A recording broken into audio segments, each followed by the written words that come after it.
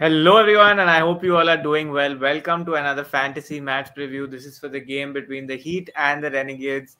It was after a long time that we played a game, and we were able to take full advantage of the fact that we could go with just two batters and Colin Granholm in the form of the third all-rounder totally saved the day against the other apps where you could not take source of that privilege. So enjoy, you download the Fan to Play app right away. And apart from that, we have lots in store for you today: venue conditions, the team, your GL options, and we have Nikhil Bhai with us today to give you his golden picks too. First, the golden picks are कौन से मस्ती नहीं, but what's the important thing is to see जैसे जैसे team में changes होंगे, players आगे पीछे होंगे, we'll see roles being changed. Important role today that change was of Daniel Sands. You saw him not bowling in the power surge. Nathan McEnroe bowled, and he picked up a few wickets, which tells you how you will have to also start tinkering once these changes are coming about. So, and BBL is BBL. Peter Siddle doesn't take wickets, but Colin de Grandhomme does. So be very careful of your investment. And yes, we'll also start to tell you which is the better game to try for which kind of league, and what is the risk that you have to take in that game. So do let us know your feedback on that as well. Yes, more on that in the coming time. Yes, so first up, before we get to that part, let's look at what the venue conditions for this game are.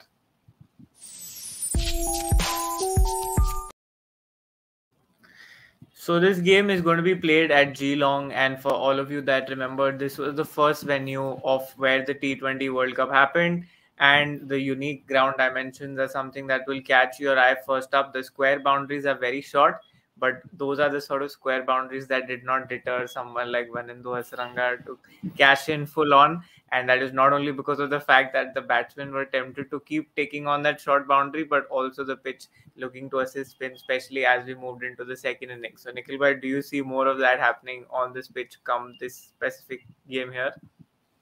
Yes, and you see the importance of knowing conditions better.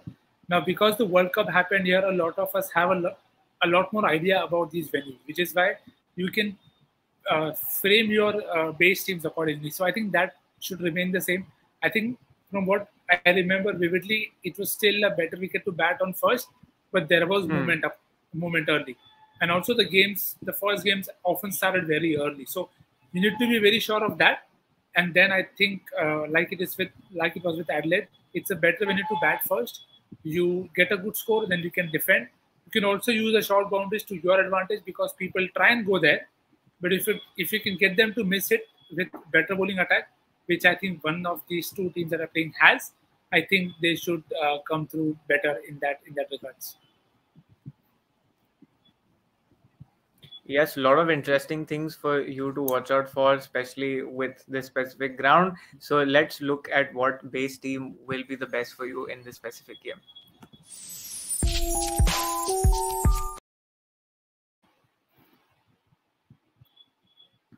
So before we get the base team for this one, Nikhil bhai, want to hear your thoughts in terms of the type of leagues that you'll adopt in this game and what are the risk factor that you feel will be applicable. Yes, so as you can see on the screen as well, we're trying something new here, trying to help you with whichever leagues which we feel that this is the game that is perfect for this kind of leagues.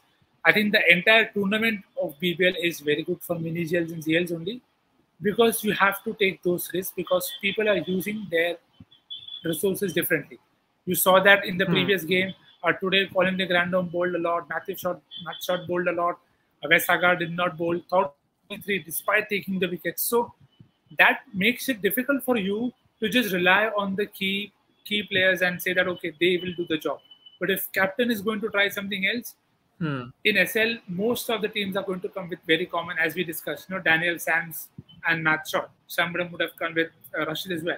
But if you are somebody who took a risk on Alex Hales or on CDG, then you get much better reward in mini GLs because if you top, you get more than 8x kind of your return.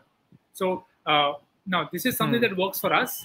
It may not work for you, and it may work differently for you. So you can approach it differently. We feel that because most of these games most teams have the 6th and the 7th bowler, that is going to cause you problems. So we feel the best type of investments are you mix them up, but preferably prefer mini GLs and Grand Leagues more. Yes, so that is the order for the day. And while it's mini GLs and GLs, we feel like the risk factor for this game would be medium scaled. Not because we feel like you cannot take too many risks, but because of the fact that when you look at the player pools of both these teams, the amount of differentials that you have apart from the 11 that we've picked are very limited. Yeah, So we are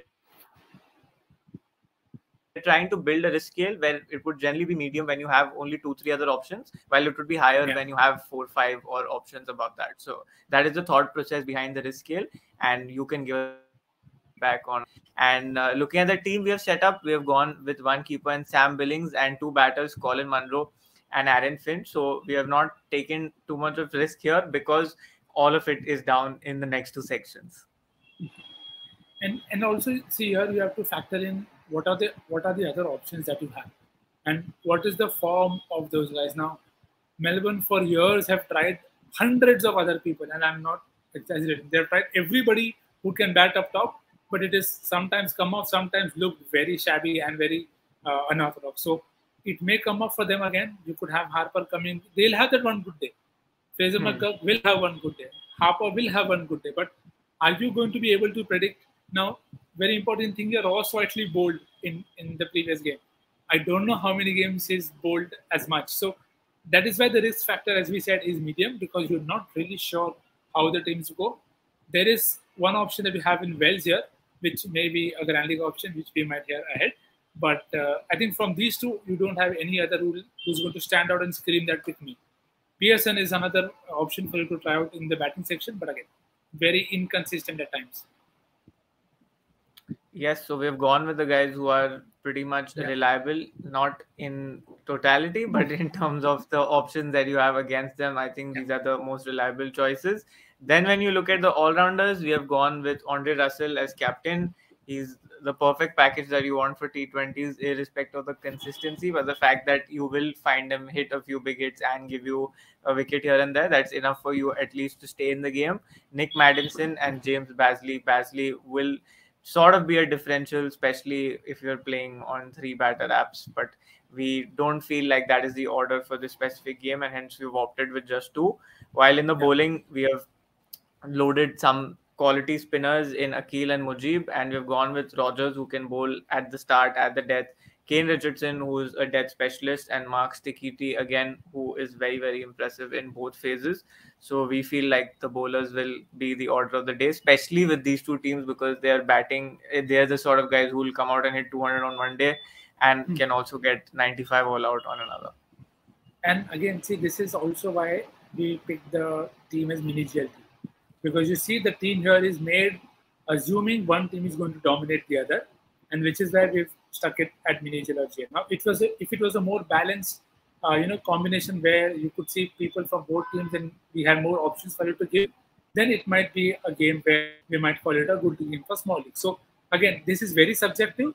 Everybody works differently here. But apart coming back to the picks, I think there aren't much of a difference here. There are a couple of options, and from here we'll have 4 or 5 options. But eventually, it's on you. I don't think you can draw Akil, Kane Richardson, and Thomas Rogers because he's bowling in the end. Mujib Rahman bowled in the end over his last game. So that is a very crucial insight for you to have, that okay, if Russell is not going to bowl, do you want to take a risk on him? So that is why it's mini jet. So you can go with your visualization, but we feel this is still the base team that you can try and work around with.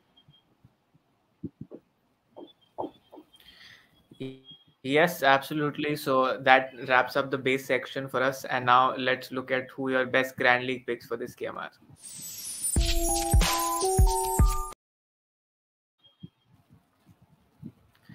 So, Grand League options for this game, and at the start of the preview, I spoke about an all popular leg spinner. And as I did that, I'm going to back a leg spinner for my Grand League options for this game. That is Mitch Swepson. I feel like you will need something special from a heat bowler to be able to get through the Renegades, because when you see that heat bowling lineup, the quality apart from Stikiti and Basley is very, very limited in terms of the options that they have. And Swepson, like we know, has had some international exposure. So if there's someone who will be able to break through it, I feel like it can be him, especially if he's bowling second. And the other pick, as already mentioned by Nikhil Bhai, is John O'Wells for me, especially with the kind of finishing order that he showed in the last year. I think he's pretty much due for one this year. Yeah, pretty much. That's one of my key picks gone there.